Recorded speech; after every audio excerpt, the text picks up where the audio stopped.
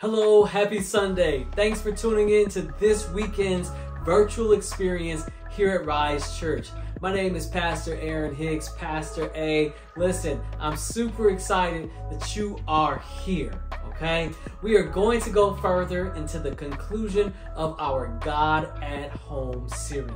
So this week, we're going to talk about what it means to have godly conversations at home. Now, it's not just enough just to put on the image of godliness. We actually have to live it out.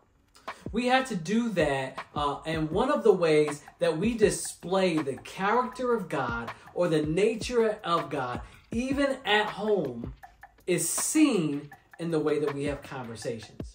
So listen, before we get into our series conclusion, there's a couple things I want to draw our attention to. And the first thing is, listen, I told you guys that I was going to have a final update on the matching grant. And listen, we've raised just under $6,530 for our matching grant. So we exceeded our target. And I want to let you know I'm excited and thankful to God because we exceeded it by over $1,500. So again, I know I talked about it this past week, and I know you've probably seen it on social media. But again, I just want to say thank you so much for your contributions. Thank you so much for all your likes, your shares, your posts, inviting family and friends to join us for this fundraiser. Now, it's all going toward the Finish Line fundraiser. And you all know we have a goal of about $100,000 that we need to raise. Right now, we're just under $85,000 away from being able to make every single thing that we have happen. But let me tell you something. With that being said, I want you to know we're not going to wait for us to get all the money to continue for us to move in faith and move forward. Now, you may have noticed that one of those things that as a church, we're still being able to complete phases forward toward our completion, right? And you might be saying, Pastor Ray, I thought we needed all this money. How are things at the building still getting done? Well, they're getting done because some of this for our fundraiser is what we need as a whole, but not necessarily what we need in part. So some of the things can continue to happen and continue to get done while we're still believing God and trusting God for the remaining funds to come in, okay? But I'm going to take it one step further this Sunday. As we are waiting on God to bring in the remainder of the funds, I want you to know where my thought process is. Here's my mentality, okay? We are going to have some the funds to pay for the material anyway, right? Whether or not the contractors come later or sooner with some of the remaining finishes. So this is what we're going to do. I'm going to roll up my sleeves and see how we can work to put these final touches together as well, okay? So more information is going to be coming. I want you to pay attention to our social media pages, but we are also going to have some interior beautification days. So what that means is we're going to have some interior paint days, and it might even be calling on some of you to come together and help make it happen. We also might be seeing us lay down or glue down some carpet squares, things of that nature. We're going to operate and do and step in what God has for us. And so I'm not going to sit back and say, oh God, if you would just bless us with more money, if you could just do this, when God has already enabled us to have bodies, hands, feet, to be able to bend down and put in some work. Can you say amen? So you might be hearing some more about those things. So please, please, please pay attention to GroupMe, pay attention to our social media pages. We might even do some push notifications to your phones through text messages. So pay attention to anything that we push out for Rise announcements because we're going to move forward. And like I said before, hey, I've built stages before and I have zero problem building another one now. I've laid down carpet before. I have zero problems putting down carpet now. Can you say amen? Now listen, I want to say thank you to everybody who came out yesterday for our church beautification day. So yesterday was more about the beautification of our building on the outside, more so about like cleaning some things up and getting some things to look more beautiful on the property, on our church building. So I want to say thank you. And thank you to John Mayfield for help leading that activity to beautify our facility, our new church home. So thank you all. Thank you for jumping in so much. I truly, truly appreciate all of you. But it's like what I said, let's continue to keep that mindset of being able to jump in, roll up our sleeves, and work. Okay, we're gonna be able to do some things in the meantime, but let me tell you, the drywall is like 99% done now. Okay, so last thing we really got to take care of after we take care of the final payments to the contractors is our electrical. They're doing some sanding and mudding, but then they're going to lay out a portion of the drop ceiling that's going to go down past our cafe and our offices. But so after the electrician and after that portion is complete, some of these areas are areas that we can technically go ahead and bring to a close, okay? So we're going to trust God to bless us financially. So as we continue to move in the project forward, but we're just not going to wait for everything to be perfect for us to roll up our sleeves and put in some work. We're only a couple weeks away from being able to honestly gather. So what we're going to do is we're going to do our best, do our parts, and trust that as God distributes these funds, and trust me, we still know that there are some things to get paid, but look, we are going to trust God that as He distributes things, we're going to have able bodies, and we're going to put up our sleeves, and we're going to trust God through that process. But more than that, we're going to show God that He can trust us as good stewards. All right? So listen, if you've already been helping with the beautification days or rolling up your sleeves and helping, thank you in advance, because I know that you're already going to jump in ahead with us on these interior beautification days, and that might be some of our Sunday cadences for a little bit, right? But if you're one of the ones that's been saying, I'm waiting to walk into the building once it's done, I can't wait to jump in, don't be that person. Don't be that guy. Don't be that girl that says, hey, listen, you know what? I can't wait for all this to be done, and then I'm going to go in the vineyard, right? And I'm going to go reap the harvest. No. We got to go in the vineyard and work. That's what we got to do. The harvest is plentiful.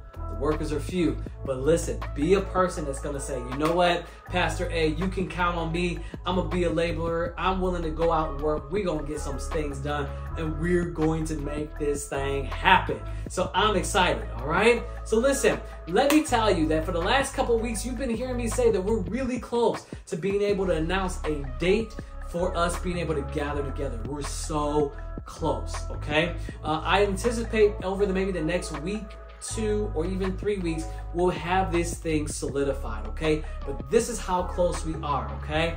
After the drywall is done, drop ceiling's gonna go in over our bathrooms, hallways, and offices, and then that's the other side that's gonna be taking place, okay? That's approximately only a couple-day project. The remaining electrical and light fixtures, all of that's left remaining, is approximately a 3 to 4 day project.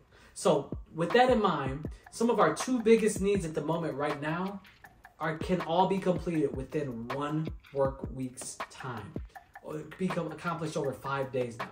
So if God blesses us in that way, which we believe He will, send somebody, send the funds, or what our remaining needs are, you know what? We are literally about 5 working days away from a contractor perspective.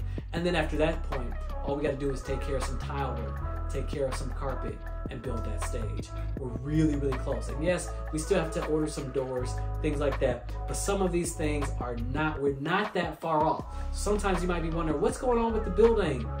We're honestly about 5. We'll just give a little bit of grace to the contractors. We'll just call it 10 days away from being able to step in and gather. That's how close we are. That's the remaining work that's left in the building. So it's really not that much, okay? So with that being said, please pray. Continue to pray, because that's how close we are for having these things completed, right? And so I wanted us to have that context today, because it's one thing to see pictures on how the building is progressing, but it's another thing to know actually how close we are to being completed. So this project, we're really focused on bringing this project to a close, okay? So think about it, 2 business weeks.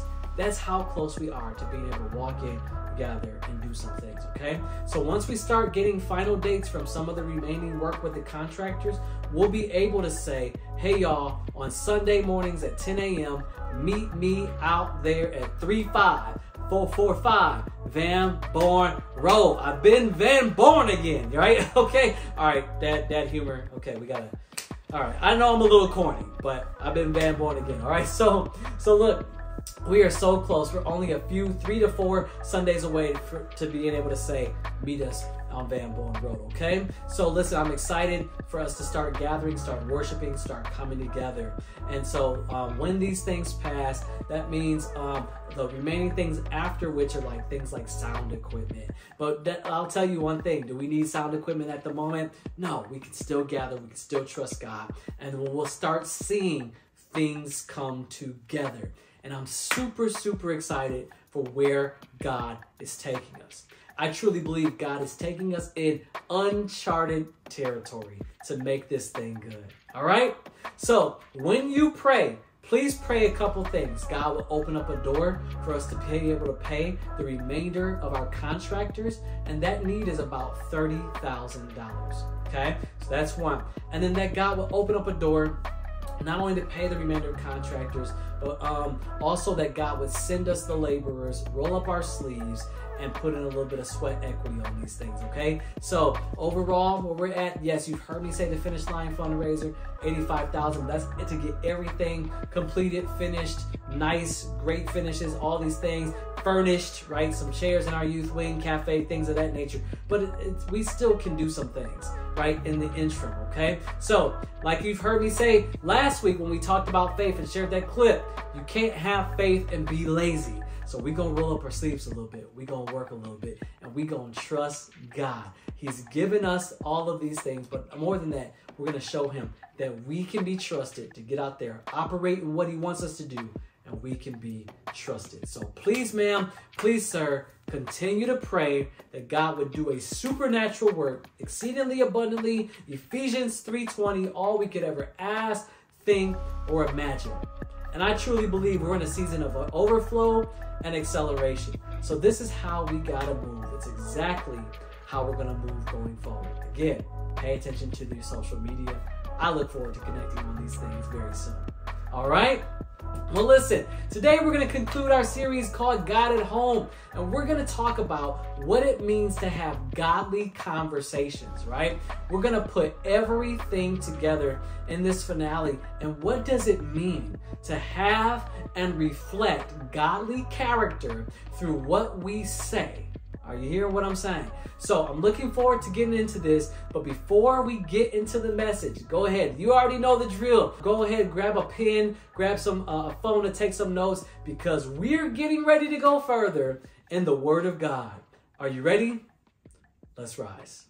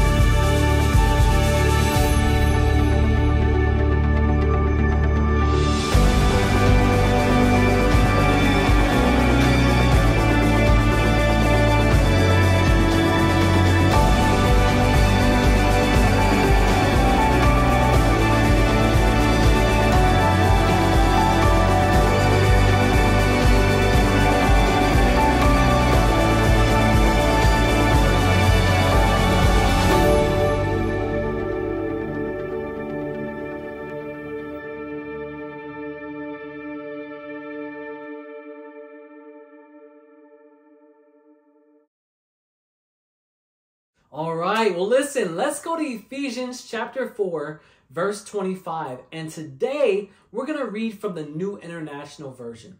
This is what it says. Therefore, each of you must put off falsehood and speak truthfully to your neighbor, for we are all members of one body. In your anger, do not sin. Do not let the sun go down while you are still angry. And do not give the devil a place or a foothold. Anyone who has been stealing must steal no longer, but must work, doing something useful with their own hands, that they might have something to share with those in need. Y'all paying attention to this? Do not let any unwholesome talk come out of your mouths, but only what is helpful for building others up according to their needs, that it may benefit those who listen. And do not grieve the Holy Spirit of God, with whom you were sealed for the day of redemption. Get rid of all bitterness, rage, anger, brawling, and slander, along with every form of malice. Be kind and compassionate to one another, forgiving each other, just as in Christ God forgave you. Amen. That's good. So today we're going to talk about what it means to have godly conversations. Somebody throw that in the live chat, godly conversations, or what it means to speak with godly words. In our series, God at Home, our whole objective of our time together throughout these weeks have been, how do you take the Sunday experience and live that out every day? Because being a disciple, or what we would call a Christian or Christ follower, is much more than a Sunday experience. It requires us to live in and adopt practices every day so that these things can be lived out Monday through Saturday in addition to Sunday. Godly conversations is a big emphasis because your speech at home often dictates the behaviors found in your life, but not only just your life, but also in your household as well. You know, I was watching this video on Facebook. I think at least it was Facebook. It might be Instagram. But it was basically when a dad was giving an interview and he was trying to prank his daughter by saying a whole bunch of stuff that wasn't true. And he asked her to sit on the couch with him so he can talk about all the things he does at home, okay? And this dad was talking about all these things that he does all the time, but he was straight lying, right? The entire time. He was talking about how he wakes up at 5 o'clock in the morning, how he goes for a jog, how he goes running because exercise and fitness was big for him, and how he always eats healthy food. He never eats junk food, and he does all the chores around the house. And as he's saying these things, you can see how the daughter reacted, knowing that he was lying. And after about 30 seconds, she turns to him and was like, "Dad, I can't stay here because you're lying, right? Dad, everything you're saying is not true." So he calms her down, agrees for her to sit down. And he says more things, and he starts lying again about how he does the dishes and all things like that. Just stuff that the daughter knows is an absolute lie. And this is what happens at the end. The daughter ends up walking away from the interview and said, "I can't do this because you're lying. I'm done. You say one thing on camera, but in reality, I know that it's different than what I experience every day. So you're saying one thing and you're putting this thing on, but how you're living is not true." And our God at Home series is very much tailored to not only the presentation, but that the lifestyle matches what you say to people on a Sunday morning. Just like that daughter who in this video at the very end decided to walk away, walk out of this interview, this quote unquote video interview. That's how our household views you in the church if they hear you say one thing on Sunday, but live out something completely different every other day. Now, today, our topic on godly conversations is also one of the biggest factors where people can experience life change on the outside based off of the practices and habits that you're creating for your spirit man on the inside. Y'all hear what I'm saying? One of the great ways that is a great indicator to guide our relationship from home and let that resonate through everything we do for the rest of our life in our interactions, in our communities, and our jobs is through godly conversations. Somebody throw that in the live chat, godly conversations. Well, in our reading today, in the book of Ephesians, Paul is writing to the church at Ephesus. And the first thing as he begins these conversations and these little talking points are this point. In his letter, first thing he tells us to do is have the truth present in our conversations. Paul says to speak truthfully with our neighbors. And for a long time, it seemed like society had a good grasp on what the truth is. But it feels like now in the past, I don't know, decade or so, I've heard things come through and spewed and spoken things like alternative facts and your truth and all these other phrases to kind of side skirt the reality of what truth really is, because we really don't want to call the truth true and what's false a lie. But if you're going to live out the principles of Jesus as found in scriptures, we need to have a foundation of truth, okay? So the truth needs to be found in the conversations we have in public, but also in our home. The conversations we have with other people, the conversations and the things that we believe, not just with others, but also with ourselves. Many times we like seeing the truth and calling the truth out when it impacts everybody else. But the moment we have to do some self-reflection, we can sometimes get a little bit offended, a little bit touchy, or even a little bit delusional, right? We don't like digesting the reality of truth in our own lives. And there's a lot of things that we like to lie to ourselves about. And that could be our age, our weight, our size, could be some of our dreams, some of the things that we say we accomplished, some of our goals, our children, right? There are several things that sometimes we have a hard time grappling with, and from a reality perspective. And the Bible encourages us to speak truthfully.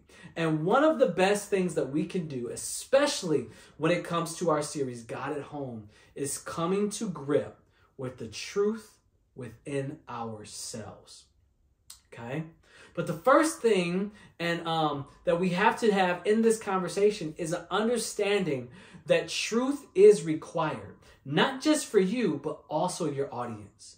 Because others are modeling behaviors based on the representation of how you present God at work, in your own life. If they see somebody who acts one way on Sunday and then does not proceed to carry themselves in a manner that is striving to live godly, not saying that you're perfect, right? Saying that you don't make mistakes, but it's more so if you're not striving to live godly, it's going to cause a hindrance in their relationship with God.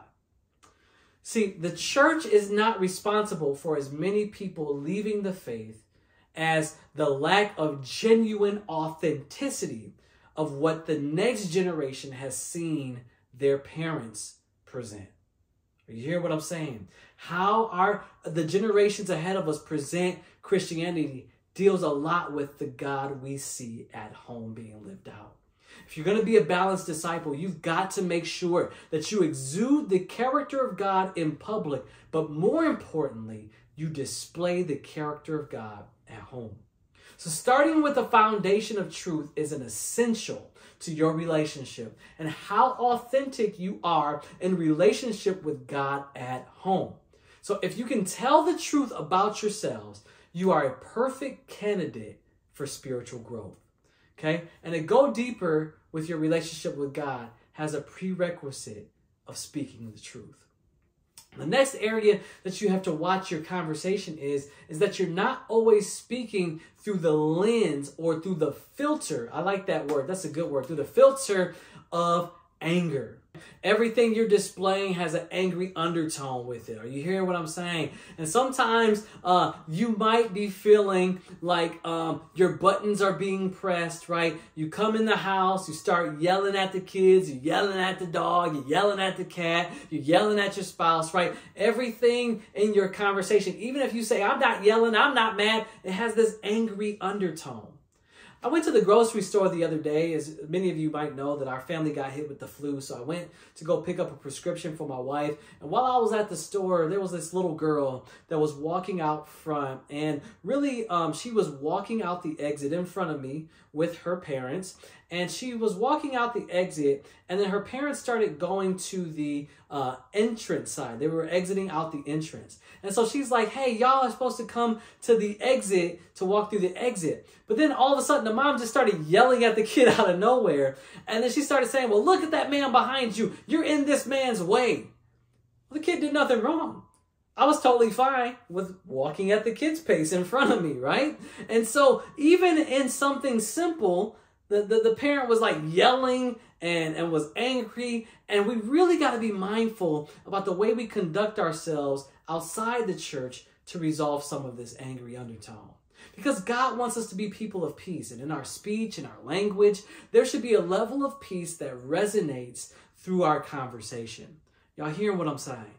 Not to say that you don't get upset about things, not even to say that you don't get angry about things, but through your relationship with God, the goal is to produce emotionally balanced individuals, right? Emotionally based responses and emotionally balanced behaviors. So the Bible in Ephesians tells us, don't let the sun go down on our anger. And what that means is don't let that anger consistently continue, where you go to sleep and you're angry and you wake up and you're angry, and the anger then becomes a filter that now everything flows out of into the rest of your week, the rest of your life. And when you're angry, your mind begins to think on things from a state of anger. Right? That you should do certain things that are wrong, or what does it mean to start giving place to the enemy, right? You start thinking maybe things that you shouldn't think because you're coming from a position of anger rather than a godly manner. See, some of the things in our society, when we have premeditated anger issues that we face in the justice system from our everyday society, right? Seeking revenge, planning or plotting people's demise. A lot of it can be rooted in anger. So in addition to be a person that speaks the truth, you also want to be a person that seeks to be a person of peace.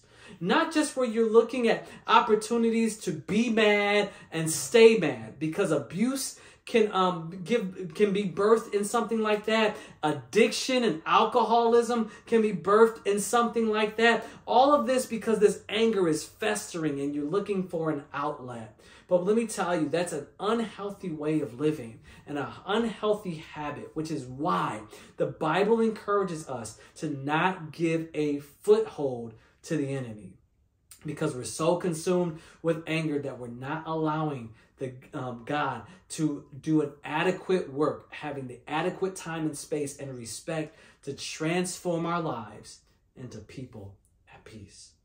Let's also talk about another thing that Ephesians tells us right there. It tells us not to steal, but to have a job, work with our hands, and don't be lazy, okay? Find something useful to do with your hands, to be able to contribute and help others, so that way you can be a blessing, right? So that others at home can see that you are trickling the character of God into your life, into your prayer life. God, would you show me how to use my hands to be a blessing? Do you see how these things can all bring everything full circle to the God at Home series, right? You start thinking godly thoughts. You start speaking godly things. And then all of a sudden you're looking at the Bible differently. Your prayer life is developing. The way you meditate is different. How you worship is different. All because centered in your godly conversations and your godly actions. How can I be a blessing? So you can't sit around and be lazy. You should be looking for active ways to serve, help, and get others involved. Also, parents, okay, just for a moment, time out. You got to teach your kids work ethic, yes, but you should also display work ethic in front of them, okay? And then here's the last thing for our time together today. Do not let any profane or unwholesome talk proceed out of your mouth. And this kind of tendency to use church language at church and then every other language everywhere else, it shouldn't be that way, okay? Right? Where you talk one way because you're at church and then talk a different way because you're at home. You need to work on building a model of consistency. So it shouldn't be a shocker when you communicate at church for those that came with you to church on what you sound like. And this is one of the biggest misses of us as believers, is we have to line our lives parallel to match what we believe, okay? I saw this going around on social media with people when it came to the topic of tipping your waiters or waitresses. I don't even know if this was a real thing or not, but I saw the picture. And so I know that we're inundated in Tip Nation, right? Give me a cookie, that'll be a 15% tip. It's like, no, right? I don't have to tip you about everything, but I do understand in the culture, the restaurant culture, sitting down, the standard practice is to tip your waiters or your waitresses. So I saw this picture swirling around on social media, and it was a person that did not tip their waiter. They refused to tip the waiter. And on the receipt, on the bill, they wrote a note that said, if I only give Jesus 10%, then why would I give you 18? And in those instances, we really have to watch our conduct and the way we conduct ourselves and carry ourselves as a Christian, right? Because there's a few things that struck my mind and struck my attention when I saw that statement on the receipt and this post on social that was shared. Now, again, I don't know if it was true or if somebody was just posting this just to be funny or whatever have you. But here's something that came to my mind, okay? Not tipping the waitress 18% because you pay your tithes, okay? I started thinking them, okay, your income is what you give your first fruits on, right? Which should be greater than your restaurant bill, right? If God gets what's first, typically it should be 18%, more than 18% of an Applebee's bill. Are you hearing what I'm saying? And then the second thing is, if you decide not to tip or do something that's kind of understood in that element or culture, don't bring Jesus into it, okay? Jesus might be looking down from heaven like, why'd you put my name in that receipt? Why'd you bring me into this, right? And so we really have to be mindful how we even share Jesus in our conduct and conversation, because conversations and things like that can cause people to miss God because the way we conduct ourselves. And in this instance, even though it's about letting wholesome talk come out of your mouth, this one was written, but it's still a process of conduct, right? The principle here being to be known as a person who builds up and edifies and lifts one another up, right? Everything cannot be the sky is falling. And even if the sky is falling, adjust, reset, trust God, all right?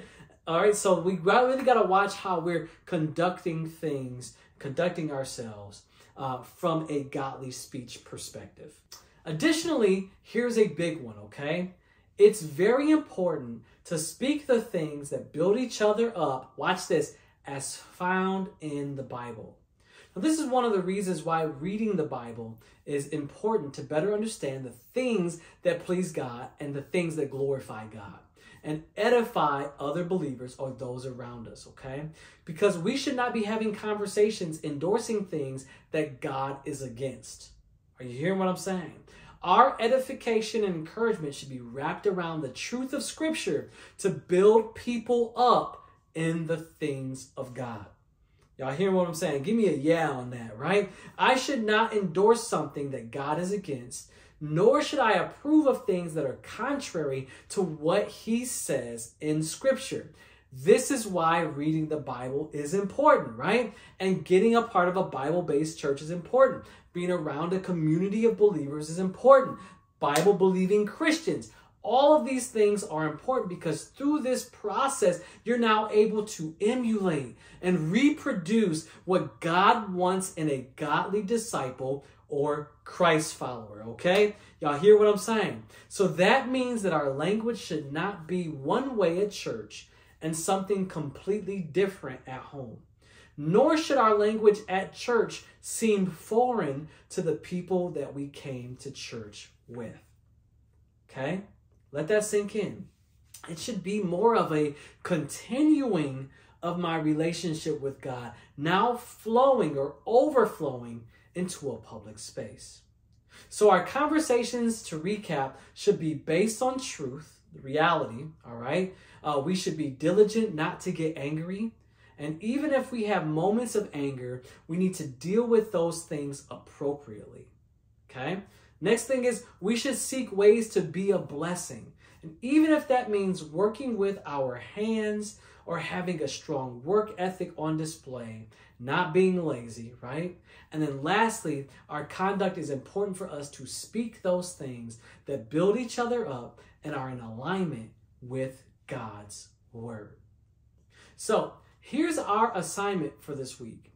I want you to do a little bit of self-reflection, and I want you to think on or reflect on ways that maybe some of those words that we use, how we say some of the things that we say, our disposition when it comes to certain matters, or some of those things that we're endorsing or are quiet about that we should be speaking up on, need to be closer aligned with what the Bible says.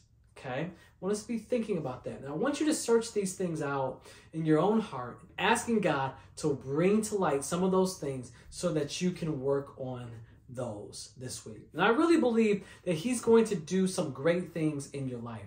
He's going to begin to review some of those conversations. Maybe you'll start having some thoughts that are on replay of some times that you were saying things or engaging in things that maybe didn't glorify God. Maybe you have some jokes or some remarks or something that you made that may not have been appropriate. Maybe it's the approval of certain things in society that God just simply does not approve of. Whatever it is, anywhere, anyway, however he brings that to your attention for you to reflect on, conduct your life and your speech, we want those things to be addressed and be aligned with what God says a disciple or a Christ follower should do. So I want you to pray and ask God to review these things to you. He's going to make it plain. He's going to show you some areas in your life, or there's going to be some things that kind of maybe you notice in the moment. And from there, the question is going to be posed in your heart, in your spirit. What are you going to do with it? How do you make the change? And what areas can you continue to have a conversation? And how can you be more diligent to maintain and grow godly character? And how to conduct, not just for yourself, the life of a believer, but all those you interact with, especially those who see you model it every day. So I want to pray for us. I want us to take some next steps, and we're going to trust God to get through this process, as we all have areas and some growing to do. But I believe through this, God is going to develop us. All right? Let's pray. God, we love you so much. We worship your name. We glorify your name. We thank you for who you are and what you've done in our life. Lord God, as we're bringing this series, God at Home, to a conclusion, Lord God, we ask you to search our hearts. We ask you to know us and bring things to the forefront of our minds, things that need to be worked on, so that way we can display godly conversations better and godly conduct better. Help us to live out the things that we believe, and help us to practice what we preach. The same things that we point out in others, help us to model, emulate, and live those things out as well. And so this week, Lord, as you reveal things to our hearts and as you point things out to bring to our attention, Lord, help us to begin to take steps toward developing and growing in those areas. Lord, we love you. We give your name the great praise, honor, and glory. In Jesus' name, amen. Well, all right. Well, you may be here for the first time. You might be saying, hey, I want to take my next steps with Jesus. And let me tell you, I want to help you with that. You might be saying, hey, I want to have a relationship with Jesus, and I want to encourage you and tell you that's why we're here. We're here to help you take those next steps with Jesus. So if that's you, if you say, I want a deeper relationship with God, I want to go further, or I want to put my life on Jesus, I want to confess him as my Savior. If that's you, if you want to say yes to that, I want to tell you, you made a great decision. I want to help you take those next steps with Jesus, okay? So go ahead. I want you to send me an email. Our email address is connect@therisechurch.com.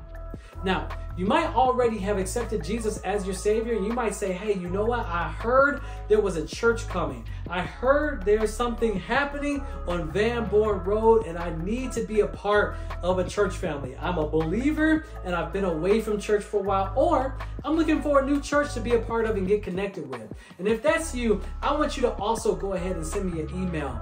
This is a great, great church to be a part of. There's some fantastic people here that call Rise Church their home. It's absolutely awesome, and it's not even fully revealed what it's going to be like, because I can tell you that we're in a season of acceleration and overflow. We're believing Ephesians 3:20, which is God's best over our people, over our group, over all the people that call Rise Church their home, but also this building. We believe that through this new campus, God is going to do an amazing work there, right? And so if you say, you know what, I got a gift, I know I can do something, I believe I have a purpose, or you might say, hey, I don't even know where to get plugged in. Let me tell you, you have a contribution to make. You're gifted, you have purpose, and you are here for a reason. So I also want you to get connected with us. So do me a favor, go ahead, send me an email, connect@therisechurch.com. I look forward to seeing you then. Well, it's our time for giving, and the ways that you can give are coming on your screen right now. And I want to go ahead and say thank you for being a first fruit giver, giving of your time, your talent, and your finances. Your finances really go to help us make a lasting impact for the kingdom of God here in Romulus. Now, on top of this, we have the Finish Line fundraiser. And so maybe you're moved to give toward our Finish Line fundraiser. And I want to tell you that we have an awesome goal that's happening, but things are underway. You heard me talk about that earlier. We've only got $85,000 left to go. So we're vision casting. We're doing everything we can. We're soliciting some help and partnership from key areas. But I'm also going to ask you, each one of us, to see how we can make a personal gift, to go ahead and see how we can be a blessing, how we can sow a financial seed toward the kingdom for this completion. We are extremely close. As you heard me mention earlier, we're only a couple weeks away, literally a couple weeks away from being able to be over there. But it's going to take us doing all that we can do. It's going to take a little bit of dedication. It's going to take a little bit of effort, and it's going to take God's favor. So I want to go ahead and say thank you in advance for your giving, for your contributions, and for your support. Thank you for honoring God. Thank you for honoring God and trusting and believing Him in big ways. And I cannot wait to see all the amazing things that God is going to do here in Romulus at Rise Church. Well, let me say thank you so much for tuning in to this weekend's virtual experience. Well, listen, I am going to see you the same time, same place. There's no midweek this Wednesday. We are going to gather again back the following Sunday, and be on the lookout. After next Sunday, start preparing to meet on Sundays, okay? Start preparing to meet Sundays at 10 a.m. Start readying yourself, building that memory, block it off on your calendar, because we're going to start gathering together again. But I'm going to pray for us that you have a great, safe, and prosperous week. So, Father, we thank you so much this week. We bless your name. We love you. Thank you for our time together. Lord, we pray that we can take in and digest fully this series, God at Home. And Lord, would you develop us and help us to be stronger, better, and really seek out and desire ways that we can walk with you more closely. Lord God, would you bless us and prosper us this week? Would you prosper us in our jobs, in our homes, in our community, in our finances, in our gifts, and our abilities? Lord, would you allow us to experience your goodness, your mercy, and your favor that chases us down. Allow us to experience acceleration and overflow and do things that only you can do. We trust you. We love you. In Jesus' name, hallelujah. Amen. Well, God bless you. Have an amazing week. I'll see you on Sunday. Bye now.